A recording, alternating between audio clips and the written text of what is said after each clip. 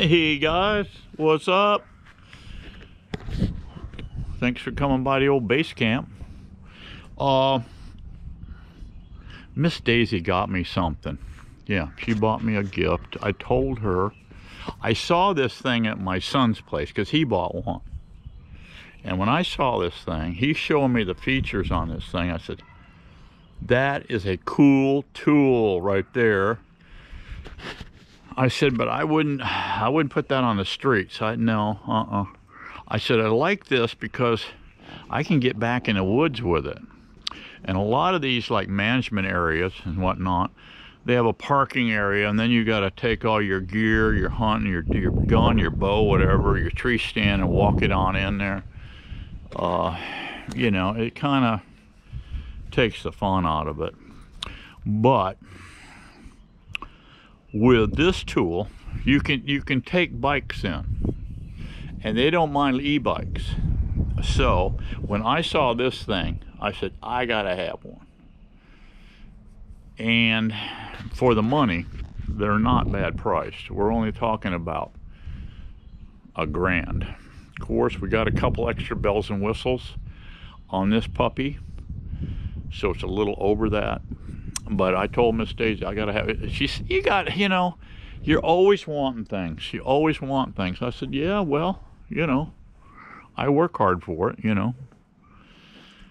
And I said, you know, there is Father's Day coming, and there is a birthday. I got a birthday in May. Father's Day's coming, and then, you know, well, yeah, you get this stuff, and then the next thing you know, Christmas is coming, and you order up stuff months ahead of Christmas, and by the time Christmas is done, then you're into the next year. I said, yeah, that's pretty much how it rolls. I said, I always get you things whenever you want something. I always pull through and I get it for you. So, you know, so here is the new toy for Steveo right here. Look at this thing, guys. Huh? Look at this thing. Look at the tires on this thing. Okay? Look at the size of these tires. Guys, this thing will go through sand, grass, whatever. This is an upgraded light, by the way. He said, Dad, you're going to be coming in and out in the woods in the dark. I said, yep. He said, all right, we're going to get you the upgraded light. Got suspension on the front fork suspension. Yep, you can change the height of this handlebars too with these levers. Okay. I got a nice helmet to go with this thing too. Nice helmet. Got a saddlebag go on this thing. These drop down actually. You unzip these and these fall down. You got a saddlebag on each side. Yeah, there's a drink holder here. They make a cart for these too. You can hook on a two-wheel cart back here. Throw your tree stand in it. Whatnot. I'm gonna have to come up with something up here on the handlebars for a bow. Gun type rack on this thing. Yep. Disc brakes, guys. Disc brakes in front and back. This thing folds in half, guys. You can take this thing and lift this lever up right here. You see there's a hinge right here. Heavy duty hinge. This lever flips up and you can fold this bike in half and put it in your trunk. Yeah, this seat is an upgraded seat, but I don't like it. It's a Cloud9 seat, and it's got some sort of memory foam and stuff in it, but they make it fatter. It's just, I don't know, maybe my ass is too bony, I don't know. But this is not comfortable. They do make a wider seat, and it's got actually dished out where your butt cheeks go on it. I'm thinking about that, about a $36 seat on it. So I had to show off my new toy, guys. This thing hauls ass. I took it out on the main road out here. I had it in first gear.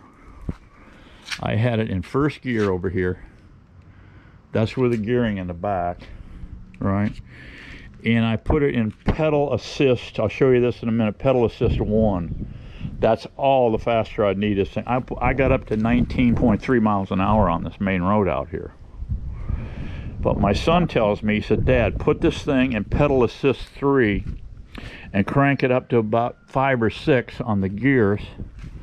He said, I got 28 miles an hour out of this thing. I said, oh, trust me, no, Steveo is not going 28 mile an hour. I said, 19 mile an hour is plenty on this thing, okay? And for me, cruising through the woods, even guys with the lowest speed, that would be in 1 with pedal assist 1, and you just touch those pedals and you're going 5 miles an hour. Too fast. Right here is the throttle on this puppy. Right here. Right here. See this little thing? So you can put your hand here and just have your index finger and thumb here and just crack this slowly, and you can creep with this thing 1, 2, 3 mile an hour. Or you can just throttle it back and shoot on up to 19 mile an hour. When you're mounting and dismounting this thing, let me just a little safety deal here, pay attention. When you're mounting and dismounting, make sure you click down with this button right here to no pedal assist, because if you come off of this bike and accidentally hit this thing as you're dismounting, this thing will rear up and come right out from under you. Now a friend of his, they have a pair of these and they're down on the beach all the time. And you know, at your crosswalks, you come up there's a pole and a button, right? To hit the button so you can cross. Well, apparently they came up and she was on her bike and she went up and grabbed the pole with one hand. Apparently her left hand grabbed the pole to hit the light, and when she did, for whatever reason, she automatically hit the throttle. The thing came flipping clear up.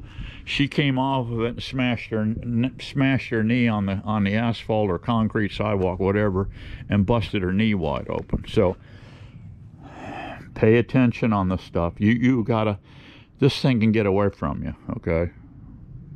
It's got, when you touch that, I mean, it's so responsive. That's a big ass motor on the back of this thing. They actually make these with a motor front and back. And I have no clue how fast they go, but this bike is God's plenty for me, whatever. But yeah, eventually I might get the cart to where I put a 3 stand in it. I can throw a deer in the ass end of this thing, a hog. Shoot small pigs, guys. Don't be slamming 200-pound hogs now. Let them ride. Get the 40, 50 pounders. They eat great. And that way you can throw them in your basket and haul ass with it. But anyway, the battery's in here. Big ass lithium battery goes in this tube right here. Actually, when you break it apart here and fold it around, you can unlock the key and that battery will slide out of there. Supposedly you're going to get 5 years out of the battery on these bikes. Supposedly just normal running will last you probably 10 years or more. I don't know. I went online and checked it out. But anyway, here's the key on this thing.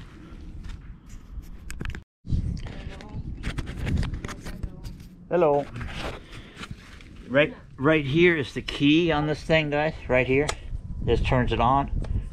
Turn it off here. So yeah, we're going to turn it on. We're going to turn it on, and you come over here and you hit this button right here. See this button here? You got negative, positive. You hold this button down. Your display comes up. Now you can click through. You can check your battery on this thing. Right here, I've got 53. I've charged it up the first night we got it. 53 volt. I think it's 50. I think 6 or 8. I ran this thing for a good half an hour and it dropped to 53. My son's telling me don't recharge it until you hit, say, 48 or lower. This thing is, he said, will be dead as a donut on 42. So he said, you see this bar up here? That's the energy bar. He said, do not go by that. It'll energy bar. The energy bar says it's way up here, full charge, right? Well, you're basically not far from full charge right now, all right? So yeah, it's got your speed on it. This is really cool stuff. Now, if you take and hold down the positive button, the headlight will come on. So you can get that on, right? But yeah, see here, here's your button here. And a positive. See, now I'm on 1, plus 2, so that's 3, so that's 4, so 5, so 5. So that's as fast. Pedal assist that's the highest go. But trust me, guys, 1 is God's plenty. Now, when you hit 1 right here and you hit the throttle, see this? She wants to go. All right, when you hit that. To change gears, you just push this button here. When you want to downshift, you just push it back with the thumb this way. That's all there is to it. Here's your front brake. Here's your back brake. And that's pretty much your modes here on this.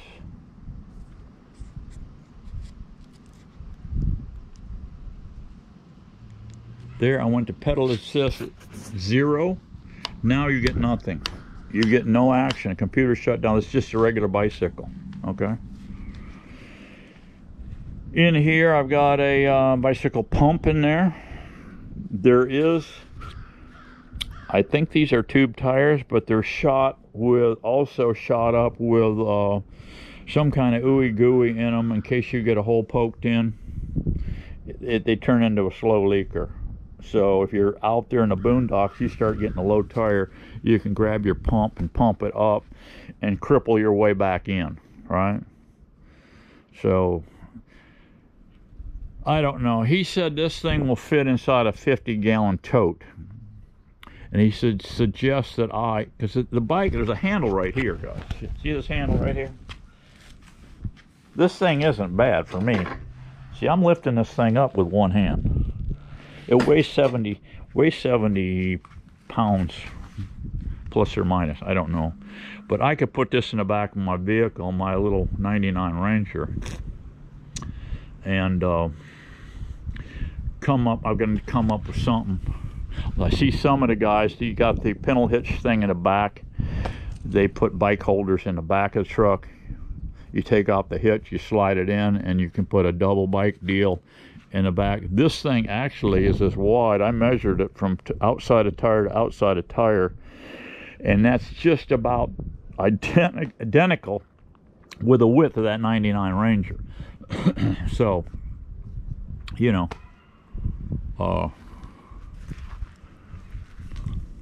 now to shut this off, I just hold the button, it's off, done. So yeah, it's pretty cool. The seat also, guys, for raising and lower, it's just a flip arm here. Same for this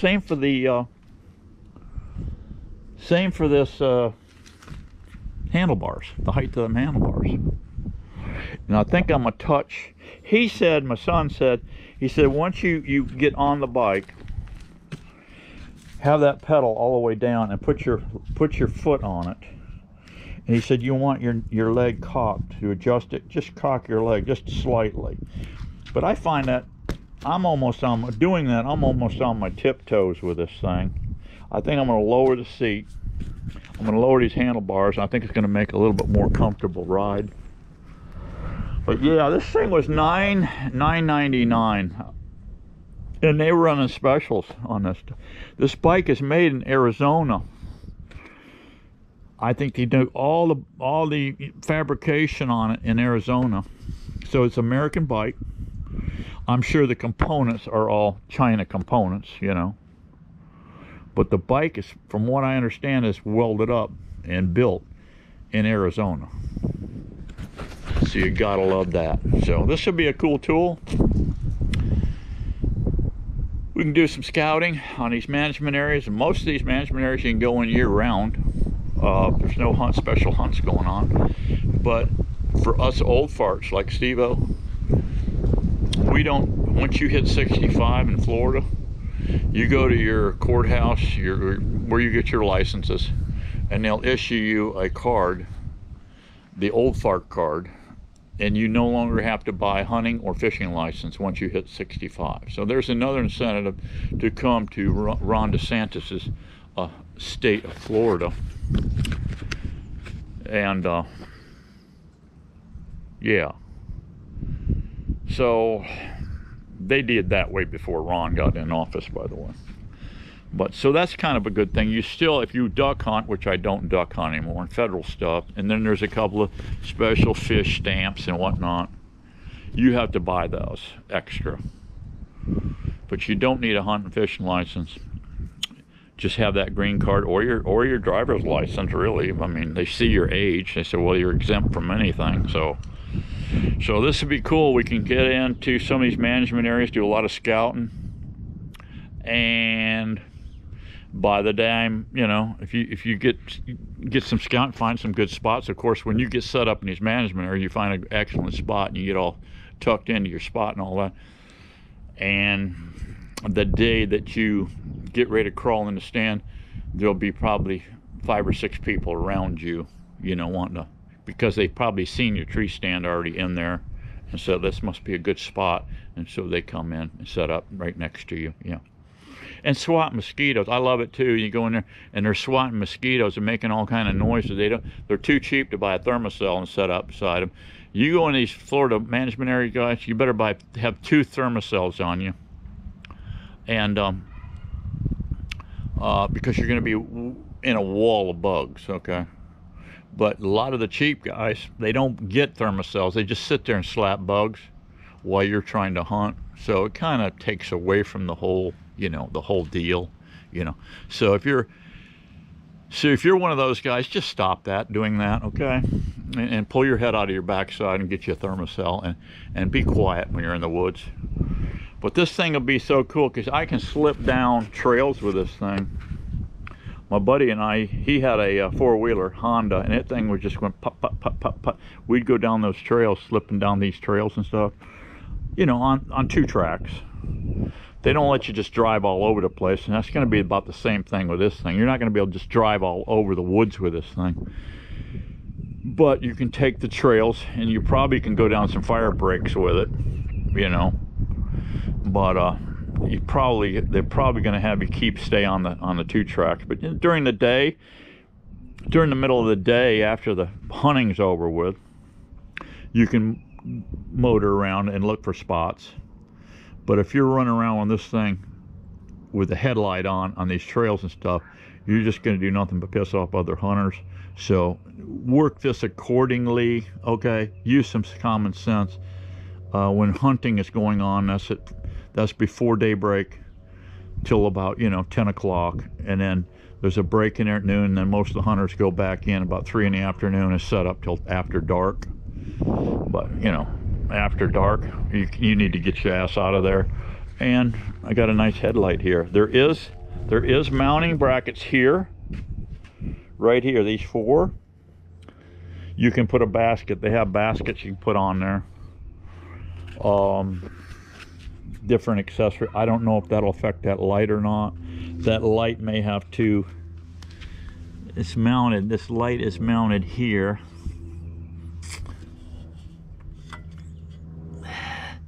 This light is mounted there on that bracket. There must be a way, the way they got this rigged, to where the light, maybe the light will mount to the basket, I'm not sure. Cross that bridge when I come to it. But there she is. There she is. That's the craziest looking chain on a bike I've ever seen in my life, guys. That's the craziest looking. Check that chain out, guys. Is that wild or what? Thin little chain on it. I guess that's plenty suffice. Yeah. There's the saddlebag, the little pouch. My son got me that. He puts you know, some Allen wrenches. You got a lot of this stuff is Allen wrenches. He throws some of those in there and whatnot. And the bicycle pump is about mandatory on it. In case you get in trouble, you poke a little hole in this thing. Otherwise, you're going to be, I would think it'd be a real chore pushing this out of the woods with a flat tire. Yeah. Okay, guys, that's it for today. Martin's supposed to be calling me in a little bit, and he said you're going to be coming over this afternoon. He's getting another round of queen cells. He put in 40 something, 44 I think, and he ended up getting 40 cells. And they're in the incubator, and they should be hatching off pretty quick here. And Chris Werner stock is what it actually comes from. It's a cross between, it's Caucasian, Italian, Carniolan. He showed me, sent me an email yesterday on a great big old black Caucasian queen that just hatched, and she's in there. Big queen. That's one of his queens, so we'll see. He's got to have extra cells, and he's reloading. I think he said 30. He's going to put in 30 more grafts today. So he's over there tuning that up now, and he's going to give me a jingle this afternoon. I got to get over there and pick that up. We'll load those in the incubator, whatever he's got, and he's surplus. And as soon as they hatch, we're going to be out back here ripping some hives apart and salvaging what we can. I've got more customers ringing the horn, want more hives. I guess my name's getting out there that I've got the cheapest bees in the USA, and so they're getting hold of me, wanting more, you know, wanting bees. So I'm going to try to keep many as I can going, but we'll just play it by ear and put out what we can. That's all. I'll see you guys on the next one. Be happy, be strong, keep getting it on. Oh, I got one more thing to tell you. The wife, the day she ordered this, the day before we got it, this bike, she came in there, she was mad as a hornet. She was mad. Miss Daisy was mad. She don't get pissed off very often. Well, I take that back. If I get her going, she gets, you know. But doggone, every time I order something screwed up. Everything gets screwed up all the time. I said, what the heck's going on? What's wrong? What did you order? I can't tell you. You can't tell me. Now, I'd been talking about this bike, you know, off and on for a month or two. And she, oh, I can't tell you. I said, oh, okay. Well, they've screwed it up. It's over here. They've lost it or something's great. I said, by chance, would that not be an e-bike? She looked at me, guys, just as poker-faced and straight. She said, e-bike? No, it's not an e-bike. I said, well, then what is it? I can't tell you. I can't, that's all she'd say. I can't tell you. Oh, okay, okay. So I let it go. I was on the computer when she came by all pissed off. She said the guy was by and said he delivered it and nobody was home. He said, we've been here all the time. What do you mean nobody's home? So she was on a horn, getting on somebody, I don't know who. And she said, get in the truck and go around the block and look for a FedEx truck. I said, what? So I did. I got in the truck and went all the way around the horn. I'm running around this neighborhood like looking for a FedEx truck that don't exist. The truck was in Tampa, all right? It didn't exist. So I get back. I said, I'm tired of this chicken running around. What is it you've ordered? I can't tell you. Okay. So I'm sitting there at the computer, and she fuming and went on, did something else. So I called my son. Oh, I had to take Miss Daisy somewhere, and I was waiting for her to get out of the store. And I said, I'm going to call my son. So they were running around. He had the family in the car, and they were running around doing projects, doing different things. And he had my little granddaughter, 11-year-old granddaughter, in the back seat. And I said, Adam, you know, your mother's in here all upset. She ordered something, and I think you know what it is because I heard her talking to you on the phone a while ago. He goes, See, was a surprise. This was a surprise. So I said, you know,